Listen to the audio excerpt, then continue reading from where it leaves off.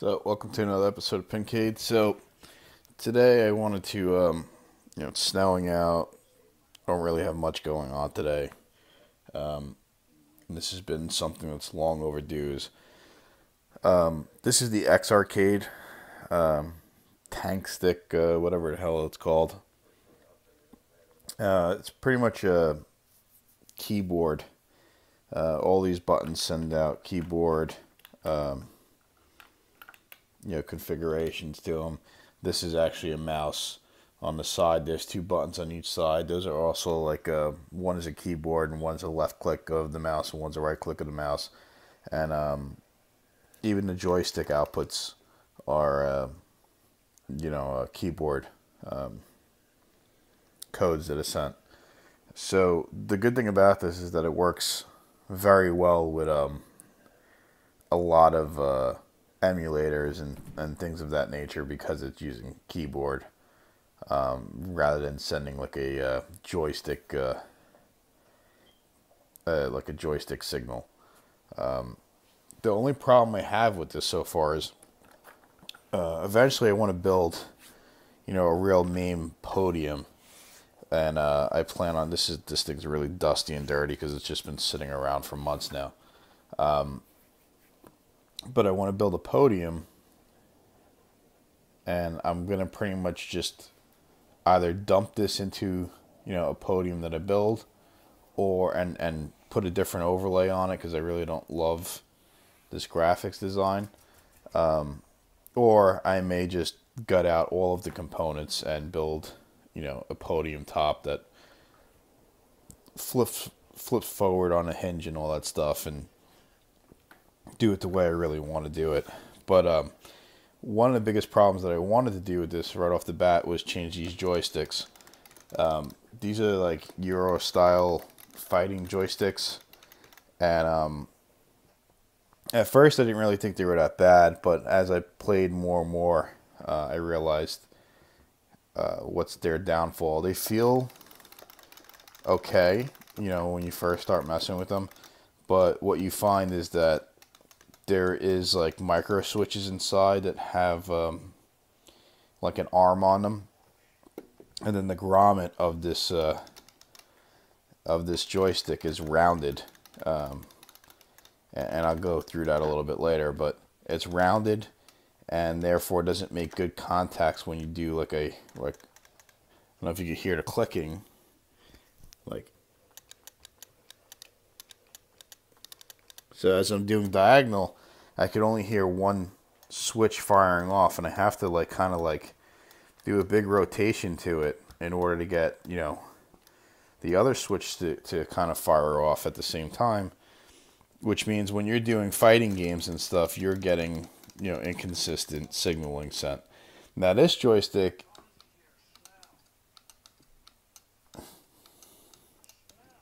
I think, is doing the same thing. One way I tried to fix this was I bent the arms out a little bit, and I wrapped the grommets with black electrical tape to try and make them a little thicker, but they just don't feel good. So what I ended up doing was the other thing that annoys me is that they put this dust washer on the top, and I believe if everything I'm hearing from other people is that it really should be on the bottom. Underneath the panel, because it actually makes a difference to the life of the joystick and how it feels over time as it gets worn in or whatever. So what I ended up doing, long story short, is I ended up buying the IL or IL, I forgot what it stands for, Euro sticks, These are arguably better than the HAPs. There was some situation with Suzo HAP. It used to just be HAP, and IL used to make the components for them. And then what ended up happening is Suzo and HAP partnered together, and they moved all their production into Asia, whatever. And then IL was kind of left, out in the cold, and started reproducing the other components themselves and sending them out. and people realized that the hap quality had gone down, and that ill was really, producing the same quality component that they were looking for. I've watched a lot of different videos from John's Arcades and many other people that are using this, and I would have to agree at this point that they are correct, right?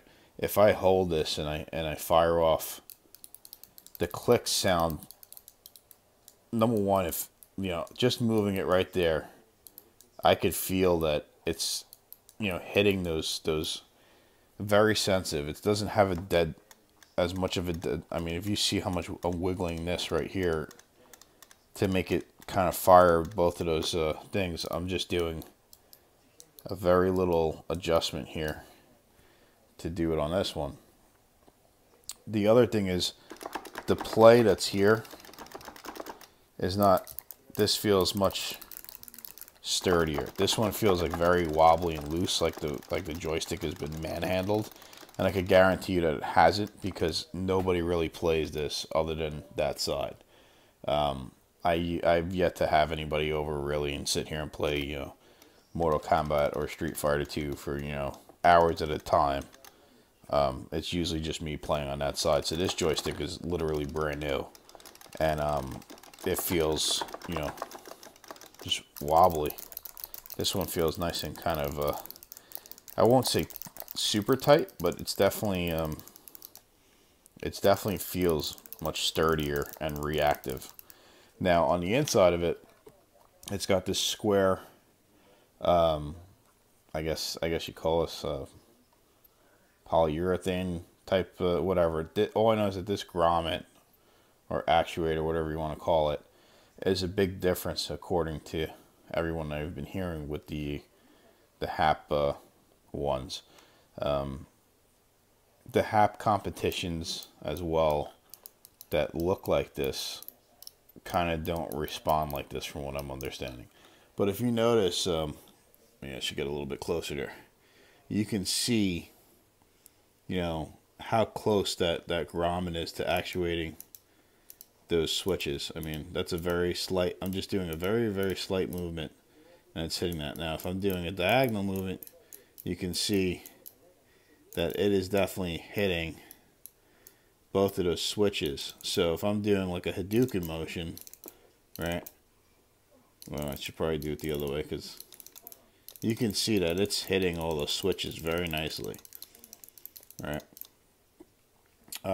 And these are like supposed to be some like really good micro switches that are in here. I'm not really familiar with what these are. They used to say they were cherry switches, but they don't look cherry switches to me. But I thought cherry switches meant that it was like a beige casing with a red micro switch. But this stuff is not hard to connect. There's a ground. There's a normally closed and a normally open, I believe it is.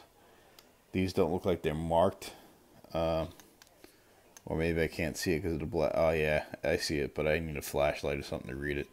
But we're gonna just pull off this E-clip here and take this kind of apart, and that'll get this joystick out, so that we can get it into start getting it into the case. And I'll show you what's the situation with this other one. So I'm just going to step away for a second. I'm going to just try and flip this over. I'm just working on a living room table, and pardon the mess, but I really just don't feel like cleaning right now. Now this might be a little bit of an interesting, I really don't have a workbench in an apartment, unfortunately. But yeah, all you got to do is just, for these tank sticks, if you have them and you have not worked on them yet, all you really need to do is inside of these foot pads,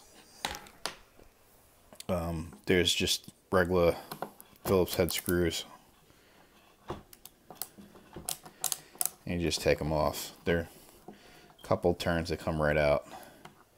So there's like 8 of these things.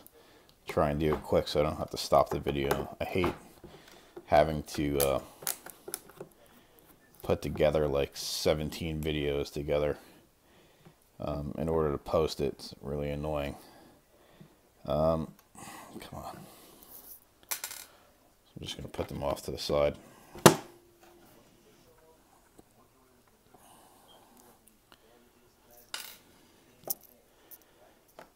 So I'll have this open in a second.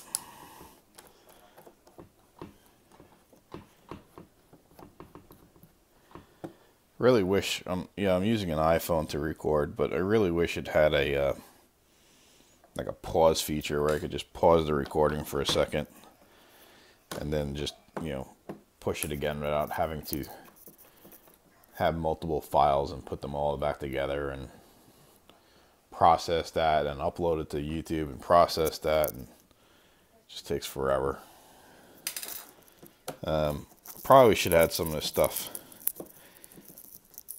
already prepped, but I was kind of sitting here watching Band of Brothers, and I was just like, you know what, I feel like putting in those joysticks because I want to play. It's snowing out. I want to play some games today. Work on the virtual pin, play some games on the MAME, set up the hyperspin, and do some stuff that I haven't done in quite a bit of time. Okay, last one.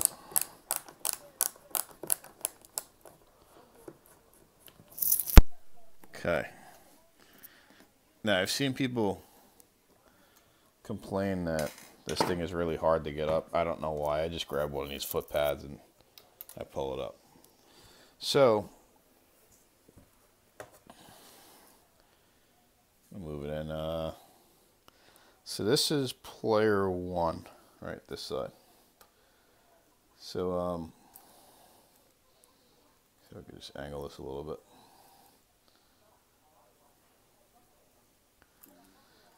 So this is pretty much the components of it. These are the buttons that you saw. These are the three, and then the 2, and then this is the joystick. And actually, I thought I used electrical tape, but it looks like I got really ghetto, and I just used Scotch tape to try and make this work.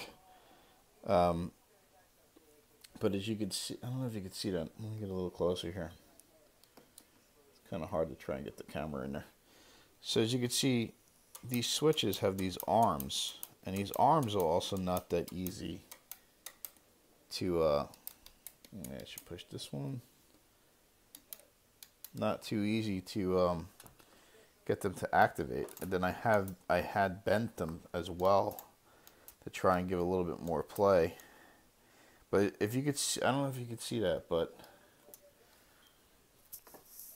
let me just, this is like impossible, but I'm trying to do it in a diagonal, and as you can see, it's not really firing both of them, right? You have to kind of like jiggle it and kind of like move it back and forth in order for both switches to be simultaneously being hit. And I noticed this, the only reason why I noticed this was because I love Robotron, and I was playing Robotron, and that's when I realized it, and I said, this isn't playing right. This feels like a 4-way, both of my joysticks feel like 4-way joysticks. And Robotron, I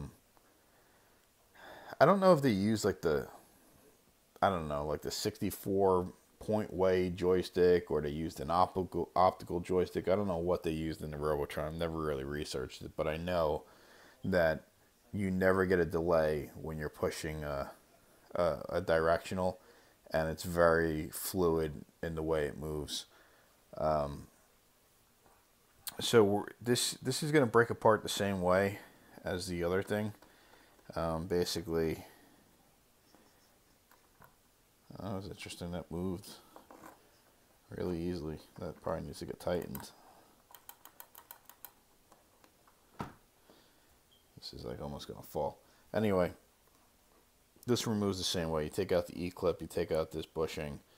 And the problem that I've seen before with other people is that the way this is positioned, I'm probably going to have to shave some of that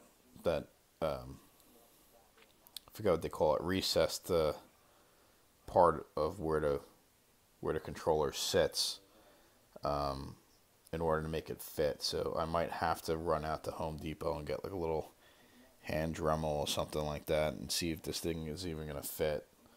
I didn't measure it, didn't really care, because this joystick has to come, these joysticks have to come out. The buttons I can kind of live with. I don't love them, but I can live with them for now. But these joysticks gotta go. I'll probably rip out these micro switches, and then just save these joysticks in the event of an absolute catastrophic failure. These joysticks also are like knockoffs of the HAP Ultimate competitions, or whatever they're called. Or are they called? There's I can't remember the names of all those HAP ones. I'm not really interested in them. But there's a HAP that's similar to this. So I just wanted to say that even if you see, the brand name HAP, doesn't necessarily mean that every joystick product they have is going to be good, right? Because they have a HAP that has this round bushing like this, and it's just as a piece of shit as this thing is.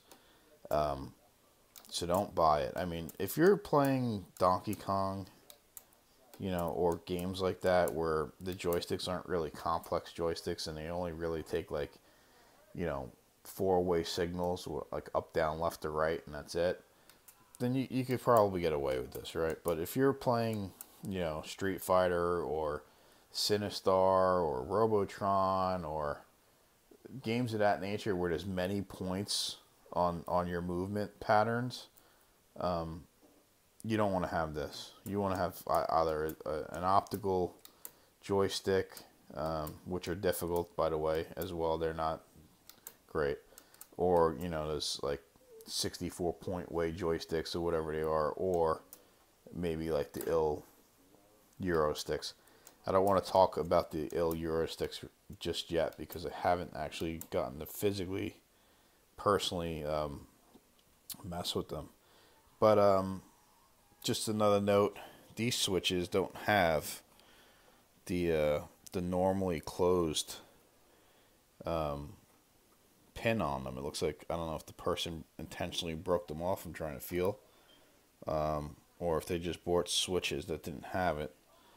But basically what it is, it's like a circuit like you've learned about, very basic elementary circuits that you would learn about in science class or something in elementary school, where,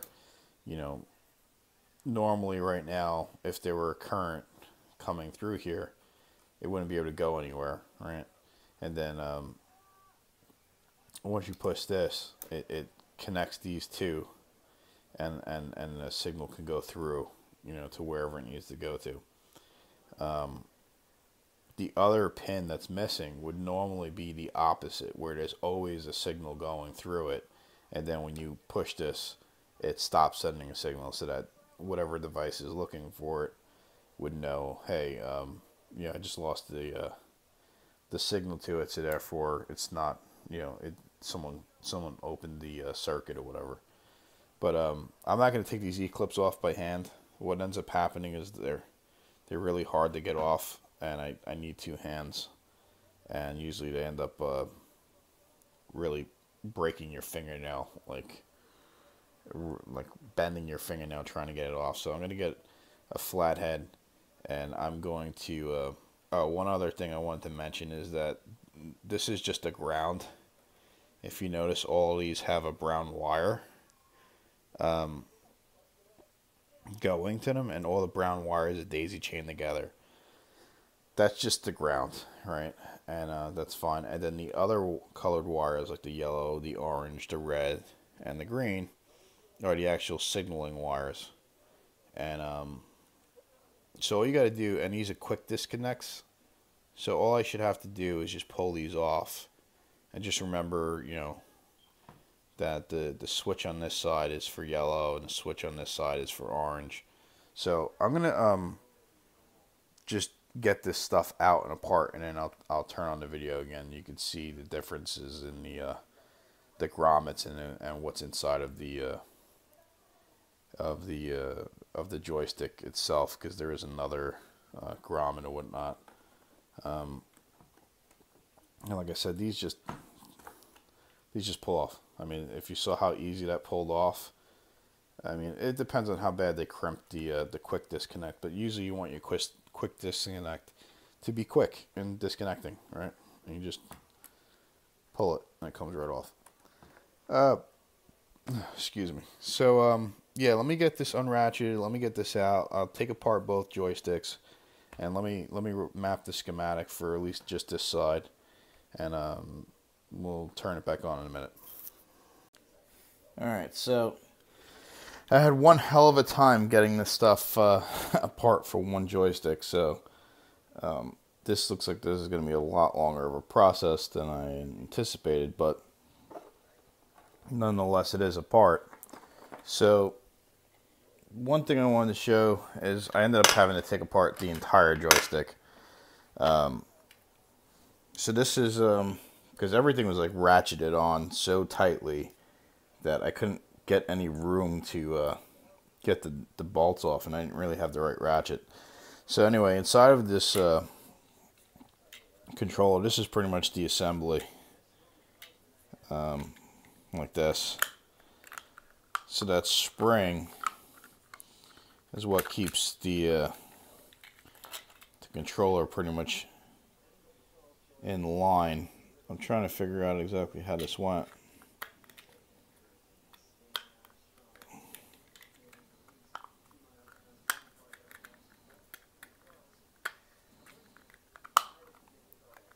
I have this upside down still?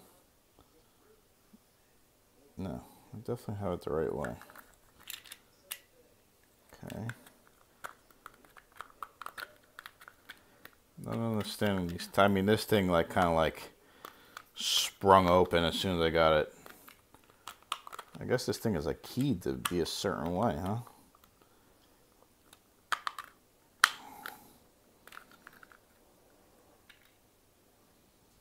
Do I have this? Wow, I should have really paid attention to. I don't really care because I'm not going to be using this again. Actually, you know what? I think it does go this way. Yeah, because that's... Sorry. So those...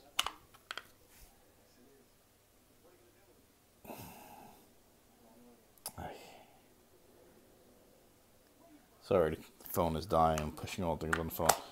Anyway, so that's pretty much how it sits, like that. And then here's the grommet, which sits like there. And this is the other grommet. It's pretty much fixed. Sorry, it does slide. This is the other grommet. So the way this works is that this goes into there. Keeps it, should have taken the washer off. Dust cover, whatever it's stuck on there. But yeah, this keeps it in that groove right there.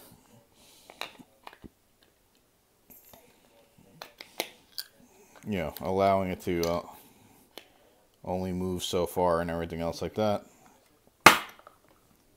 And then this, like you saw, sits over here. And then Jesus. Here's the E-clip that holds it all together.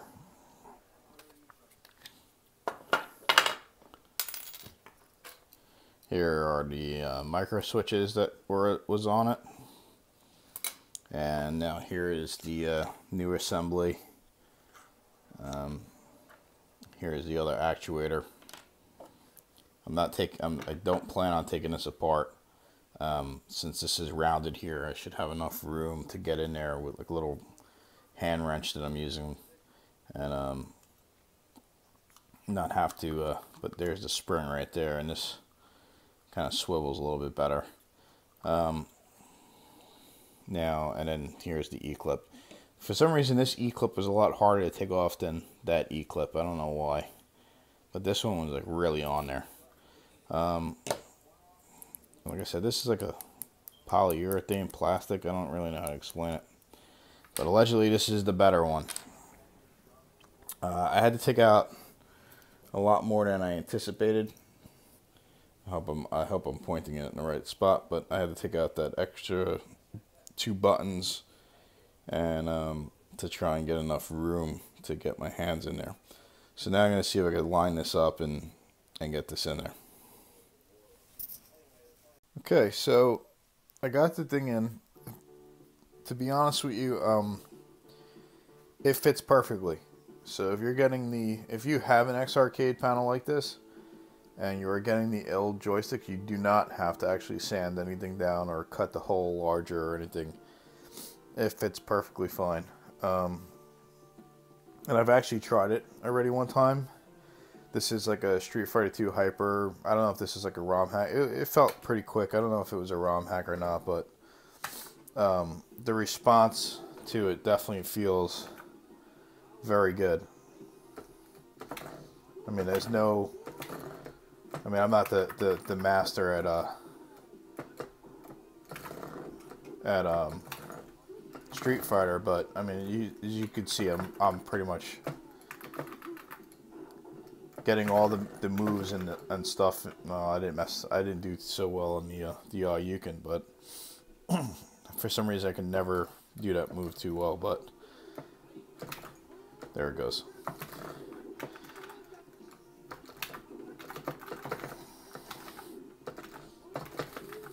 Right, so it's definitely working better, a lot better. I'm actually regretting not just sucking it up and doing the other side at the same time, because I definitely want to try it with Robotron. But one thing I want to try is trying to remember how to even navigate this system. That's not what I was looking for. Haven't played my Hyperspin in a while. So one thing I do want to try it on is as like a 4-way game like Donkey Kong, and see how it responds.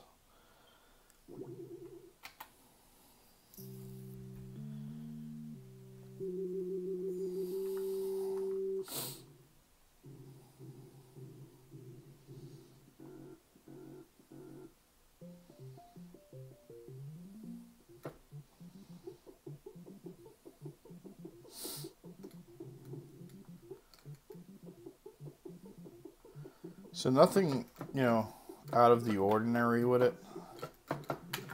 It still does stick sometimes if you're not going properly in the direction that you need. But that's just standard, because this is, like an 8-way joystick, and Donkey Kong is really a 4-way joystick. And this doesn't have that that actuator to switch it to a 4-way joystick. But for the most part, I mean, I was making barrels go down the down that ladder without too much problem. It's really not easy to control the barrels on the first level of Donkey Kong. I'm getting a little bit of a weird situation going up and down, but that might be because I'm standing and I'm at a crooked angle. Try not to block the camera too much. Yeah, I mean, very happy with these. I didn't pay too much. I think I got both of them for like $20-something, and that was probably a little bit more because I didn't order it directly from I think it's called like Arcade Paradise or something like that. I actually ordered it from Amazon, which then they sent me a message inside of the box saying next time just order directly from them. They got a multitude of colors and stuff, so you can, if you're doing like a cabinet design or whatever, you can probably get joysticks that match whatever you're doing.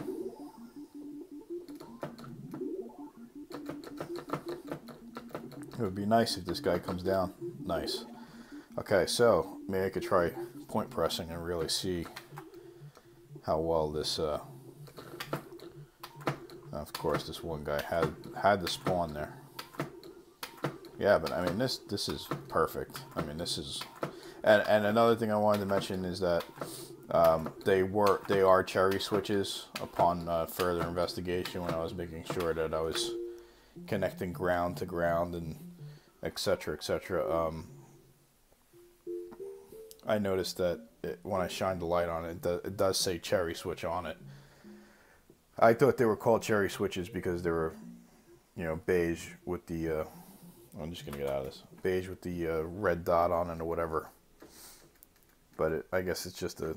Well, I'm not gonna put Fantasia on there. If anybody's familiar with that game, they'll know why. Trying to see. Oh, Karate Champ would be awesome for this now. I mean, there's so many games that require, you know, proper functioning joystick. I mean, this game, it's not even worth trying because of the other joysticks. Same thing with this one. But I would say that I definitely recommend it. And if you definitely have an Xarcade panel like this, you know, fits in easy. It's a good retro change, and you get rid of these garbage, you know, joysticks. These cheap half knockoff joysticks that they put in there. I mean, they really don't look that much different, to be honest with you. Let me just take this off the tripod. These are a little bit like thinner here, and they go a little bit longer, and these are a little fatter and shorter. But for the most part, they look pretty identical. These may be a little bit taller too, but I'm not sure. And I put the washer in the inside. I mean, the dust cover, whatever.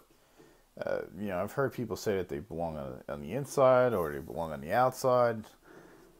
I don't really know how I like it on the inside. It kind of looks wrong to me. I mean, even if it's right, I think it's wrong. You know what I mean? So I'm gonna have to Google that a little bit more to see if that's actually right or not, because to me that looks terrible.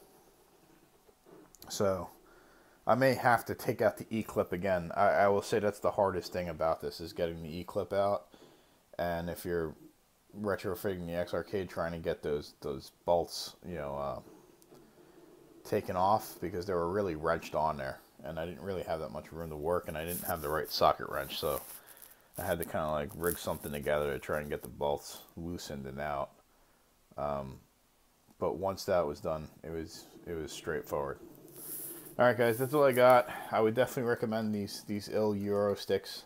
They're also a lot quieter. I mean, I don't know if you could hear that with the. Let me exit out of. So, let's see if you can hear this.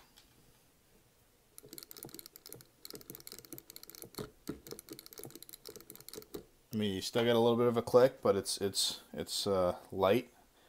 And here's the other one.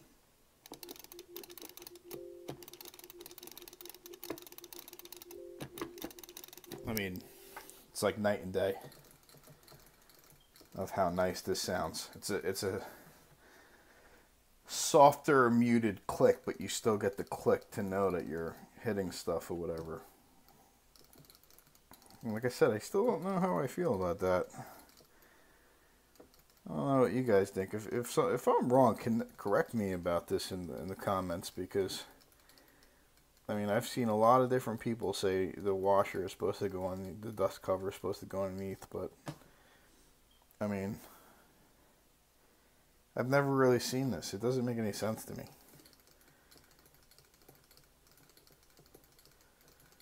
I don't know. I'm gonna Google it. All right, guys, that's all I got. See you.